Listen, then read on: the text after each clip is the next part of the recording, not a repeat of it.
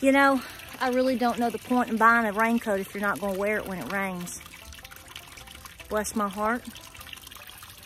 Welcome to Appalachia's Homestead.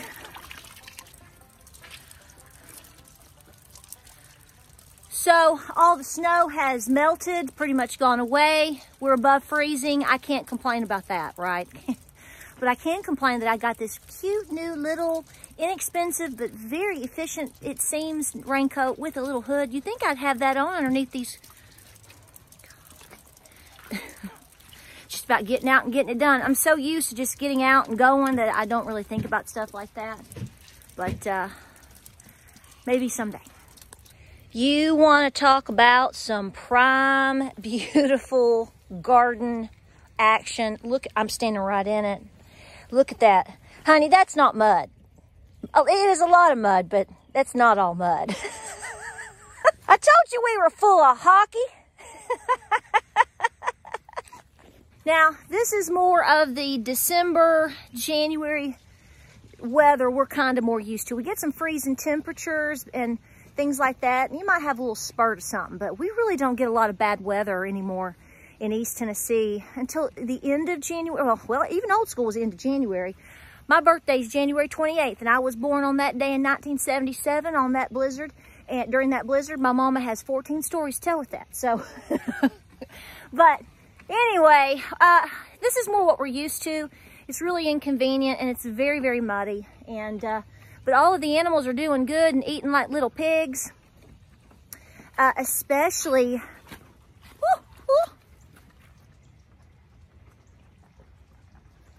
Rotten. She is rotten. Oh yeah. Oh yeah. That's gonna grow some nice cucumbers coming soon. Woo-hoo-hoo!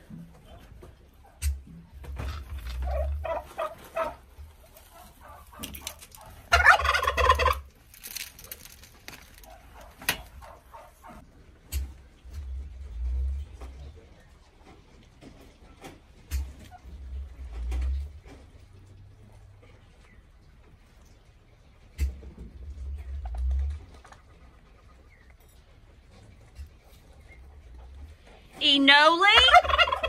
Noli. Hey, I'm talking to you.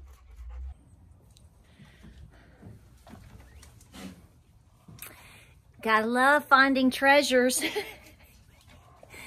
in your hay bales. It's just part of the morning, girls. Here's what we've discovered. Tethers are very important when you have these dogs in training.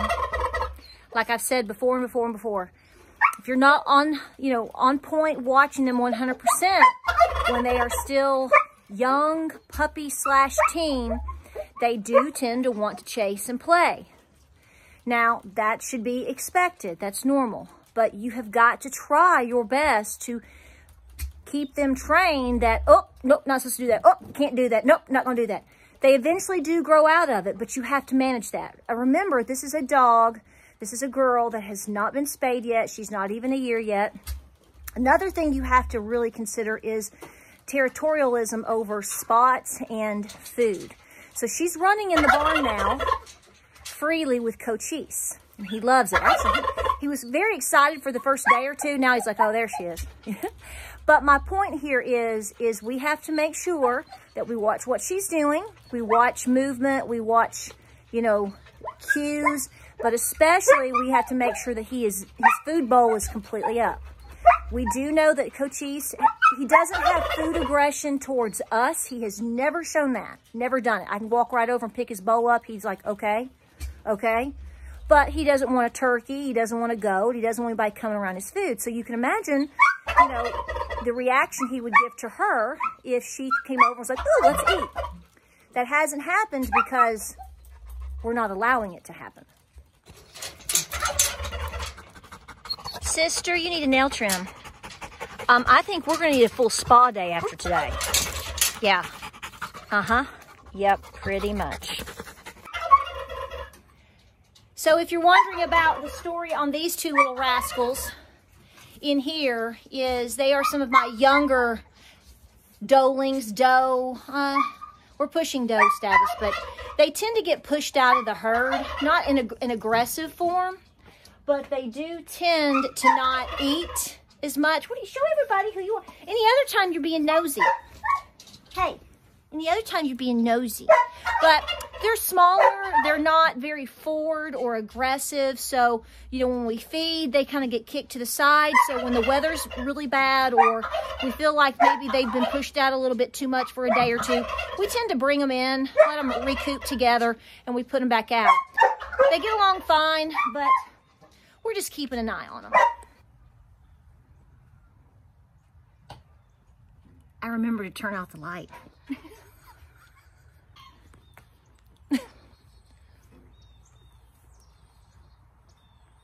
Everybody good?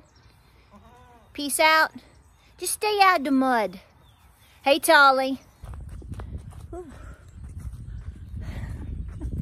Okay, so we're having to make some changes with our backsplash.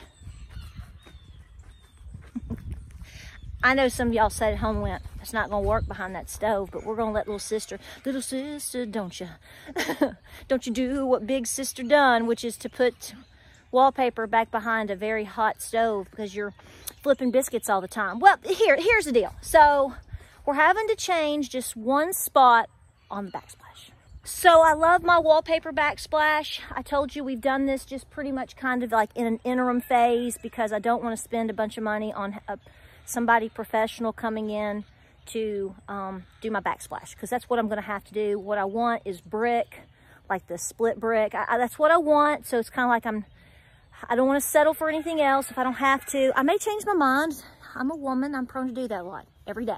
So long story short, if you saw the video on my kitchen update, I bought that particular type of, the new wallpaper, over a year ago. So I went ahead and decided to do it. We did it. We custom fussed a little bit about putting it up because, you know, that's what we do too. But it looks great. The problem is we have two pieces that we're starting to kind of detach right over this area where the stove is, the large open area. And yes, I have been Mamaw redneck and I actually taped it back up there. So I thought about taking the whole thing down, but the rest of it is sticking beautifully. No problem, no problem. Now, like I said in the video before, if this lasts me 6 months, maybe I'll just get lucky. I don't know.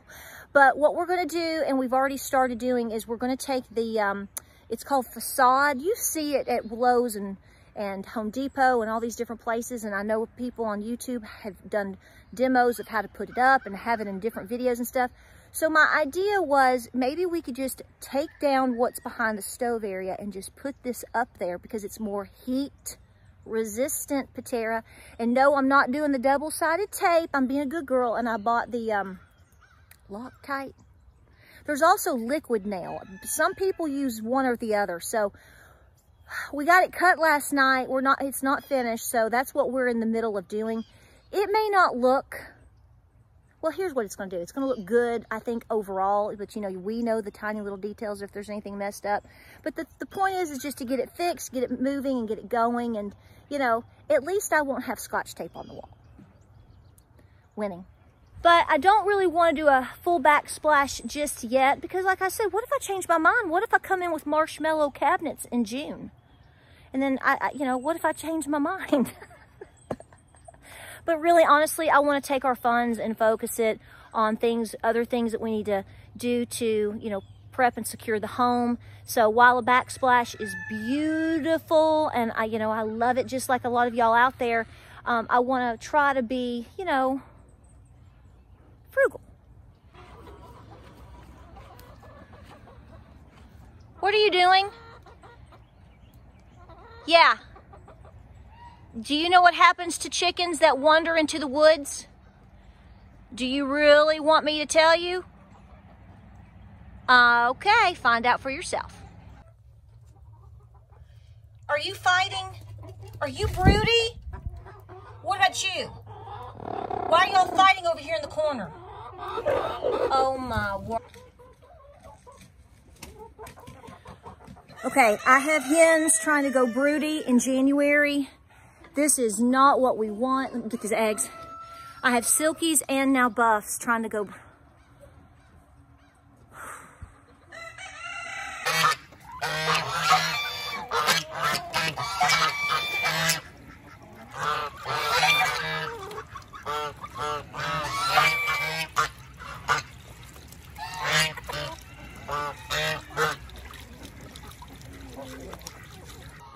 amazes me the most about chickens and ducks and just birds in general is you can create the most beautiful spot with all kinds of straw and hay or whatever, and they love that initially. And you would think that that's where they would want to be with mud and muck and rain and snow, but the reality is they love a hot mess.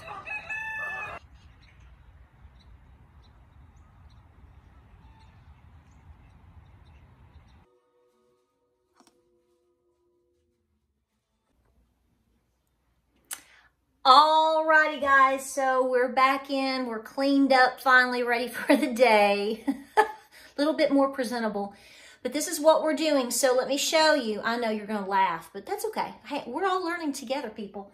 So you can see that this separated right here, heat, and the more, it's like it just started to shrink and come apart right here. And then, can you see my mammal tape? Hey. Whatever it takes. So this is what we're going to do. We're going to take down the wallpaper in which this area is going to be covered by this. I decided to go with this. I actually brought home a beautiful copper piece. They have several different colors. And then there's a beautiful company in, I think it's in Texas, American Tiling, and they have tons of things like this. It's actually like 10, and people put it for ceilings and beautiful places in the home. Gorgeous. But I want a quick and easy fix, and I want something that is more heat resistant, and I think this is going to do the trick. Now we're going to, it's already cut, and we're going to put it in place, and we're going to put it up with, like I told you earlier, I believe, this. I hope that, am I doing this right? Actually, James, are you doing this right? But we're going to find out together. This is we're learning and we're finding out what we like. And really that was the whole goal of doing something like this, was to go, do we like a darker backsplash, a lighter backsplash? I would have probably already had black brick put up because I love that. And now that I've fast forwarded, 6 months, a year or whatever, I'm not really sure that's what I would want now. So see, this is good. Better to find out what you like, ladies, right? Don't commit until you know.